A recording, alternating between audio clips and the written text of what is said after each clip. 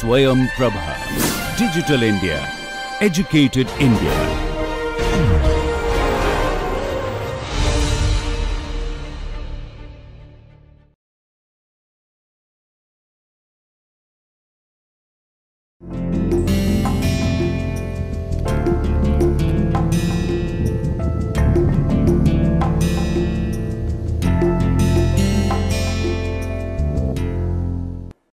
Okay, so welcome back, and let's continue the discussion on the piston and propeller engine. And we have talked about what is the basic engine type and their arrangements and all this. So we just started taking the assumption for reciprocating engine, and now we will look at the thermodynamical analysis of those engines. So this is what we have talked about, this air standard. For air standard analysis, the assumption and things like that, and then what we will do, we will talk about two cycles here. One is the Otto cycle and another one is the diesel cycle. So, Otto cycle is for spark ignition engine and this one for the compression ignition analysis. Now, there are specific heats of air are function of actually temperature like Cp and Cv, and the temperature within the cylinders actually vary a lot. So, and also the ratio of the specific heat is gamma, which is, so the to simplify the analysis what we will do.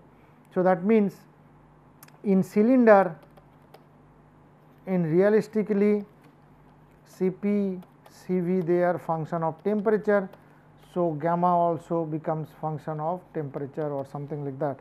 But to make it simple for simple analysis, we will say gamma to be constant, and we will use some average value of 1.35 and something like that. And also we will use the constant Cp value, which is something like 1.108 kilojoule per kg Kelvin, and Cv is 0.821 kilojoule per kg Kelvin. So, R would be Cp minus Cv, which is 0.287 kilojoule per kg Kelvin, and gamma is Cp by Cv is 1.35. So, these are what we are going to use. So, let us start with the Otto cycle, and first this is a cycle for the spark ignition engine. So, this was named in after Nicholas Otto, who built 1876 I think a 4-stroke engine and successfully in Germany. In most spark ignition engine or SI engine, the piston executes 4 complex stroke, 2 mechanical within the cylinder, and the crankshaft completes 2 revolutions. So, these are called 4-stroke internal combustion engine. So, the typical PV diagram. So, let us say this is a state from where it goes here, that is state 0 or TDC.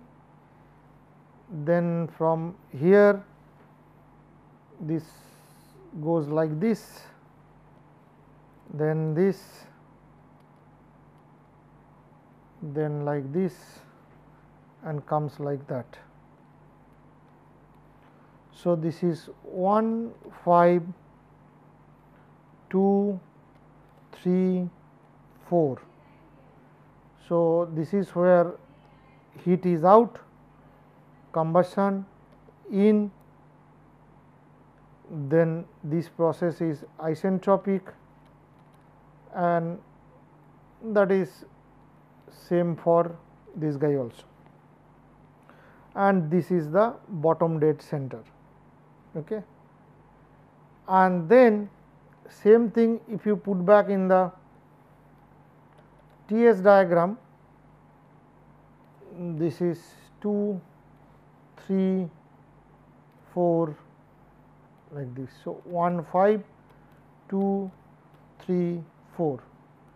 So, this is V constant process where Q in, V constant process Q out. So, this is the PV and TS diagram.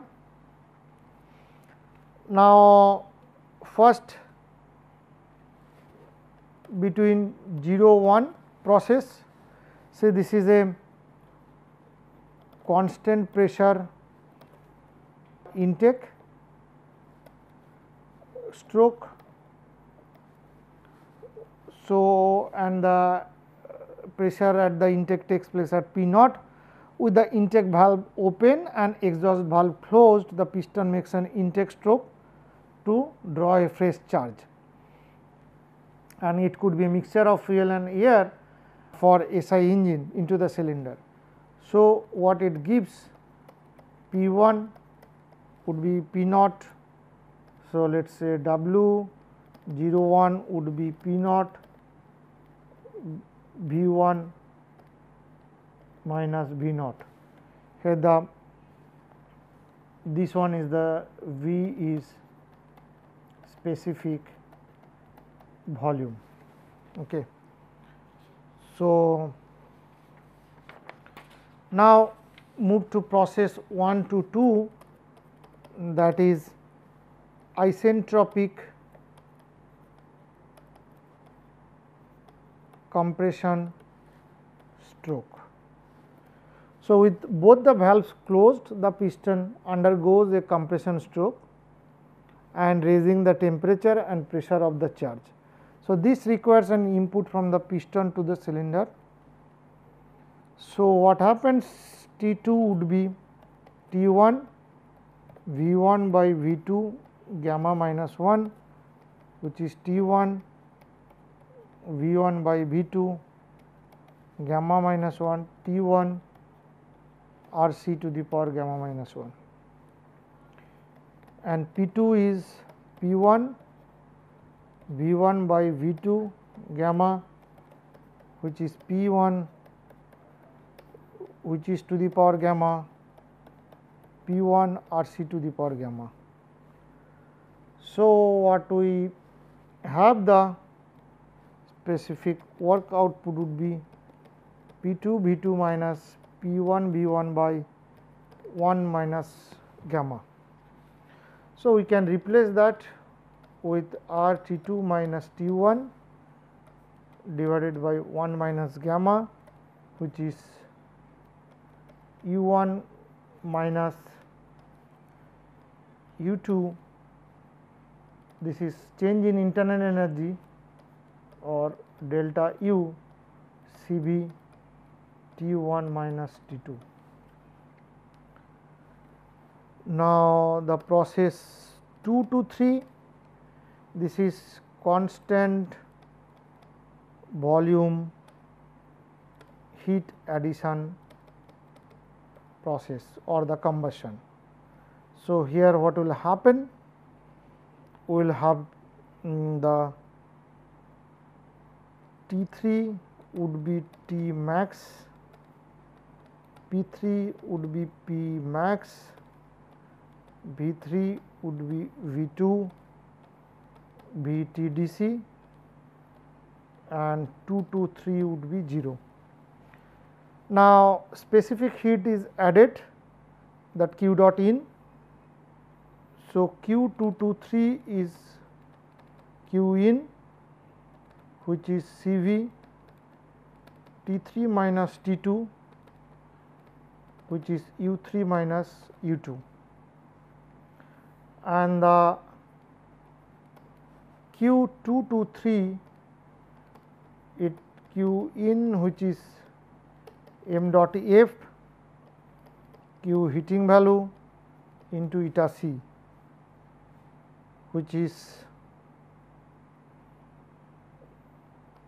m dot F C B T3 minus, so let us say m dot m, which is mixture. So, that we can write m dot A plus m dot F into CV T3 minus T2.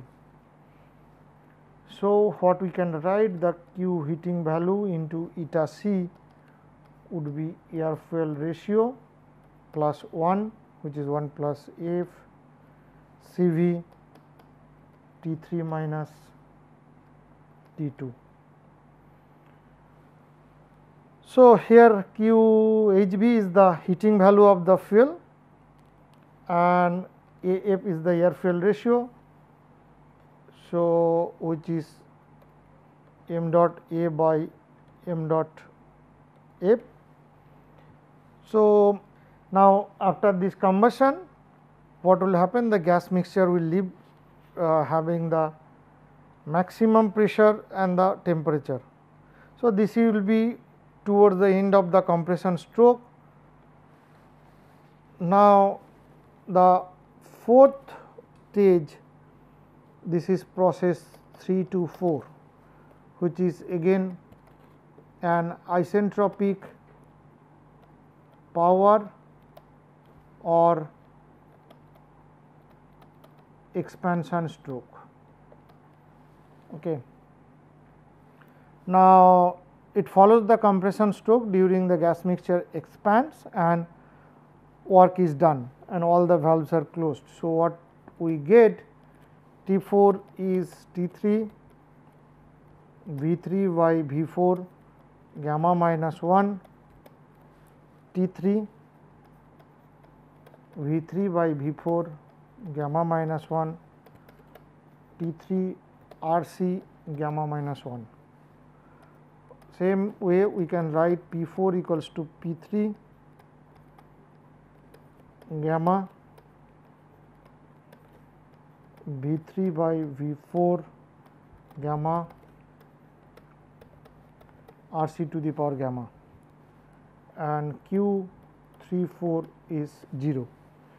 So, the specific work in 3 to 4 is P4 V4 minus P3 V3 1 minus gamma, which is T4 minus T3 1 minus gamma.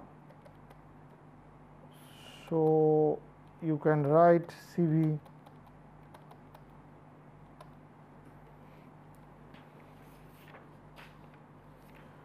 now.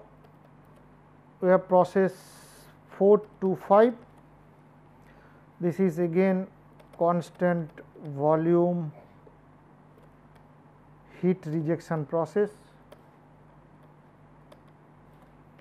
or sort of exhaust blow down.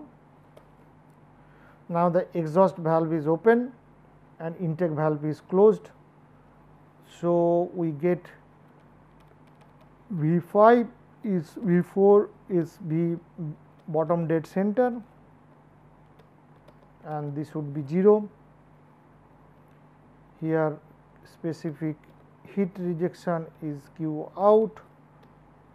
So, CV minus T5 minus T4,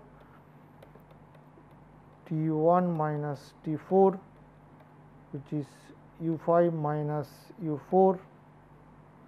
So, Q4 minus 5 is Q out, m dot m CV m dot m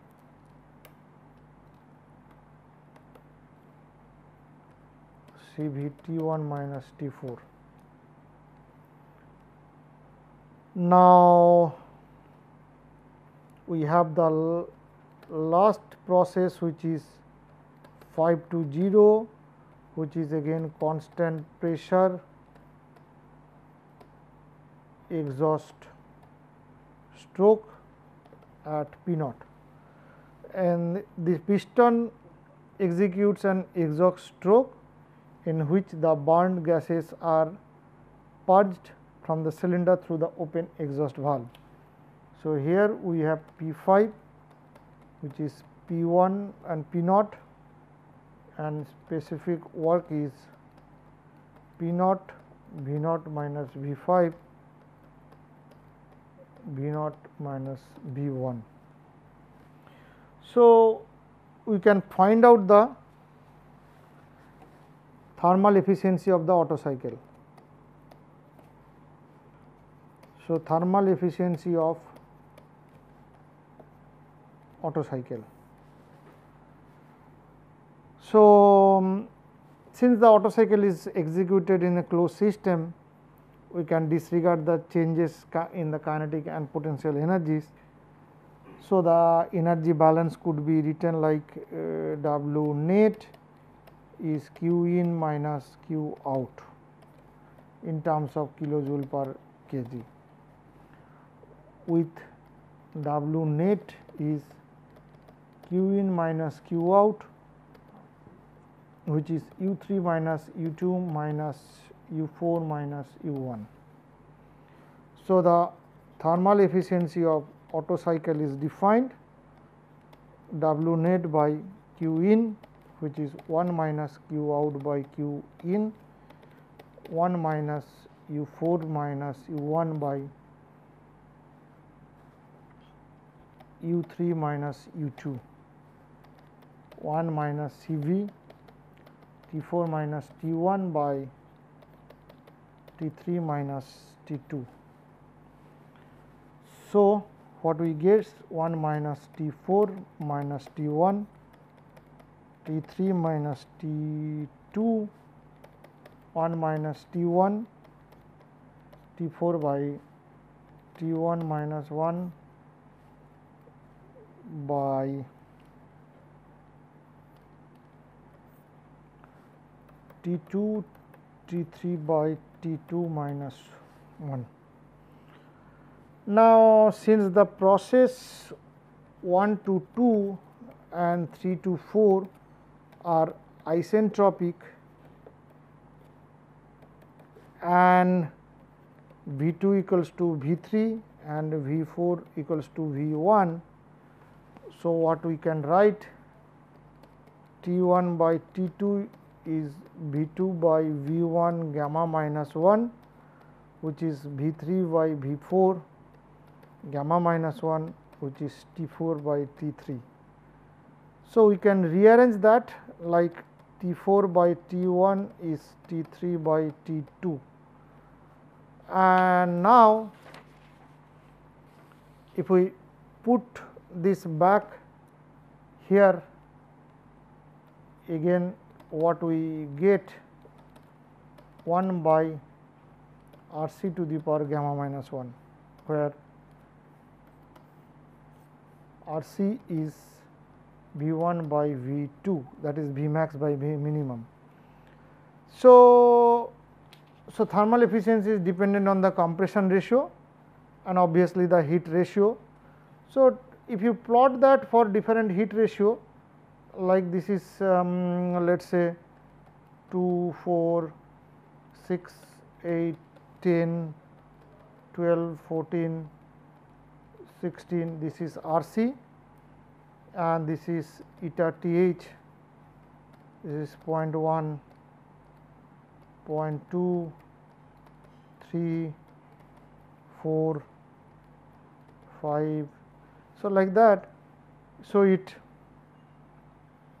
goes like that. So, it just different values of gamma if you increase that. This one start with 1.3, something like that. So, that is a typical curve that one can see. So, from here one can one can see that the thermal efficiency curve is steep at low compression ratio, but flats out when starting with a higher compression ratio beyond 8 or something like that. So, the increase in thermal efficiency is quite with the compression ratio is not a pronounced at high compression ratios. That means, when you go beyond certain compression ratio, it not necessarily that efficiency will increase further, but at the lower RC, as we increase it, it increases. Now, for a particular given compression ratio, this is let us say gamma 1.4 and gamma 1.667. So, the monoatomic gas like argon or helium, they will have the higher thermal efficiency compared to in the heat ratio of 1.3 in the same. Now, typically the working fluids in actual engine contains larger molecules such as carbon dioxide, and the specific heat ratio also decreases with temperature, which is one of the reason that actual cycle will always have lower than the theoretical ideal Otto cycle. Second, for a given compression ratio, the thermal efficiency of an actual SI engine is less than that ideal Otto cycle due to irreversibles. That is obvious, because what we have got here is the ideal one, but theoretical one, but actually there would be irreversibilities, and typically the SI engine efficiency would be about 25 to 30%. Now, we can find out now power generation and fuel consumption. So, the torque generated in the piston engine is normally measured with a dynamometer. The engine is clamped on a test bed, and so the torque, which is this is the torque exerted by the engine, is F into B. So,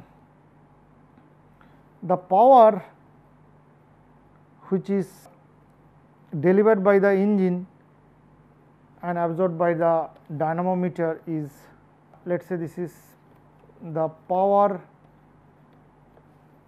P is T cross omega, which will be 2 pi n T. So, now one can find that this is force F into B torque. So, the value of the engine power is called the brake power, which is P B, that would be 2 pi n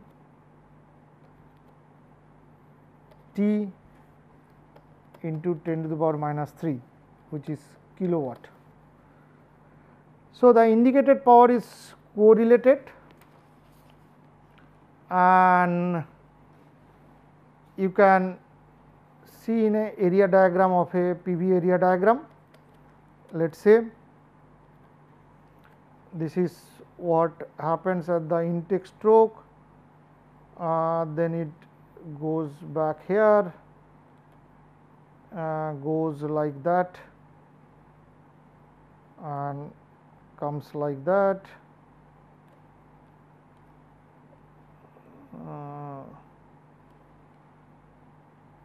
So, this is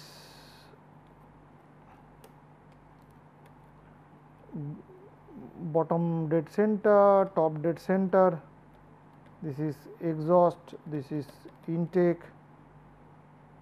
So, what happens? So, this is, let us say this is area A, this is B, and this is C. So, you can see how the power is the indicated work per cycle per cylinder WCI, which will be PdV, and the net indicated work per cycle of the cylinder, which is area A minus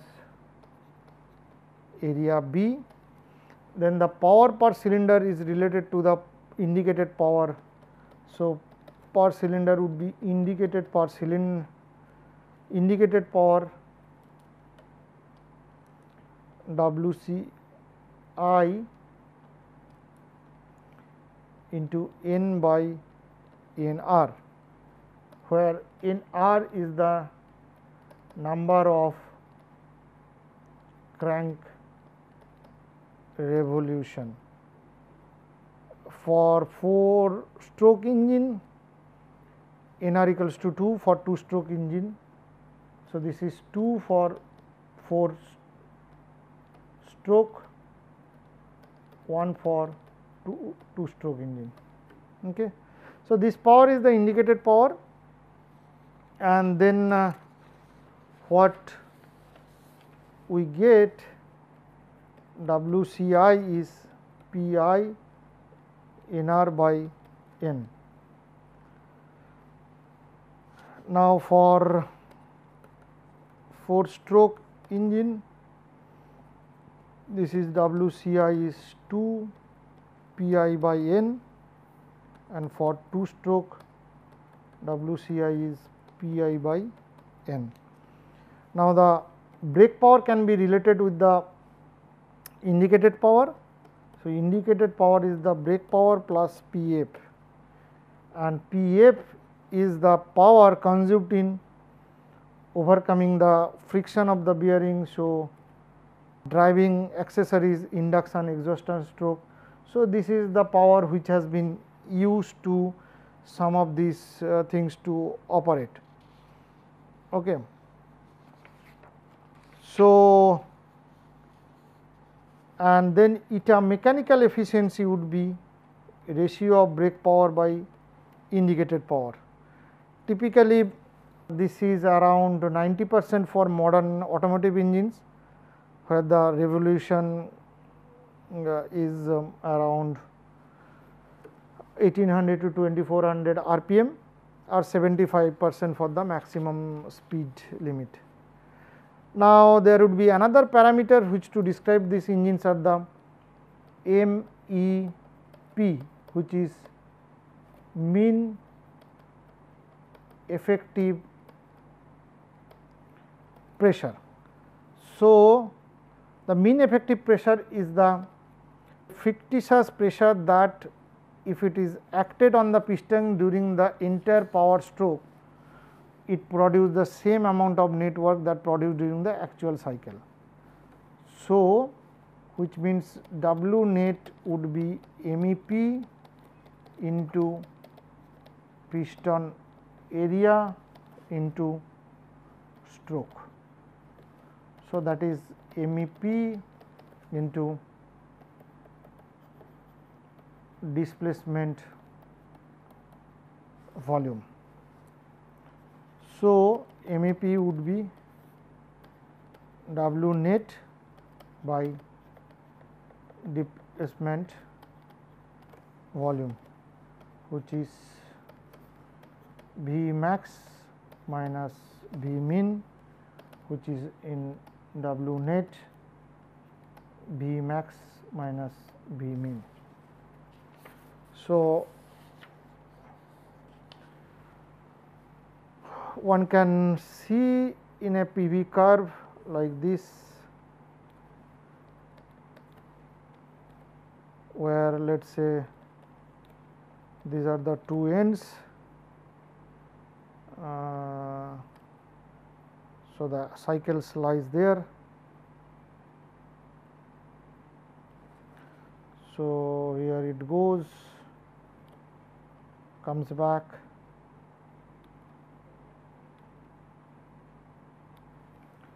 so that is W net, and this is MEP, and this, if we look at the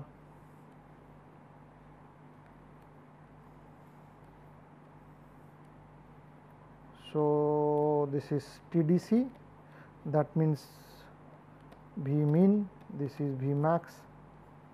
So, this is MEP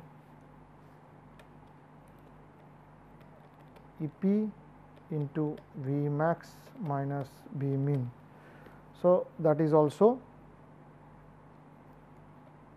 W net.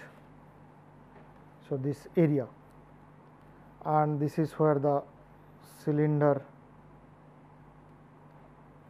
lies, and that is the bottom dead center. So, this is BDC.